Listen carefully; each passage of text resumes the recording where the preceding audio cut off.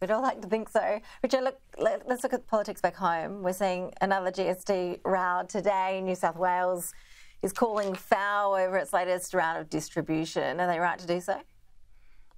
I'm sorry, I missed that last bit. I was just wondering your thoughts on the GST distribution. We've seen the New South Wales Premier, Chris Minns, today saying essentially that this is a joke, too much money is going to Victoria and, of course, Western Australia. What do you make of it? I mean, Anthony Albanese isn't in any position politically to change it, considering the seats that he needs in WA. He can't change it, and Chris Minns has a duty to whinge. And we've been hearing the same whinge for decades. It just goes on and on. Every year there's a complaint. The Western Australia gets too much, and it probably does. But so what? I mean, I don't think anyone in Sydney really feels terribly deprived because of what's happened in a way that the money's being distributed. I just don't see that. So it's just one of those things where you say forever thus. Yes, and well, Tasmania usually someone that gets a state rather that gets a better distribution as well. The campaign, of course, well and truly in earnest. Just a week and a half to go until Tasmanians go to the polls, and it's looking like a minority government could be the result. Yeah, it certainly is. I mean, you know, you got to remember that's a small place.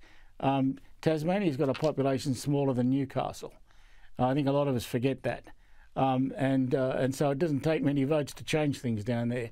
If you've got enough cousins and friends and mates, you can achieve great things with very few votes.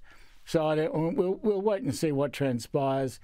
But it's been a long time since Labor had the numbers in Tasmania. I suspect they'll fall short again. Well, Parliament is returning to Canberra next week. What are you expecting to be on the agenda? We've seen a lot of debate while Parliament's been on a break around the coalition's nuclear ambitions. Also, this detainee saga keeps rolling on for the government. Yeah, look, I worry about this whole nuclear argument. You know, in Labor, it's been very fashionable to reject too much nuclear influence. You know, we had the three mines policy, which was meant to just sort of park the issue away, get us through an election. But it's never been definitive enough to decide the future. And we need to decide that future. So I'd like to see a better result on uranium policy in Labor's platform, and that would require some big changes. But reality is now, you know, throughout America, you've got plenty of these very small nuclear units that'll just look after one town or one city, and you're going to see more of that. You're not going to stop nuclear power by sticking your head in the sand and saying, I don't like it.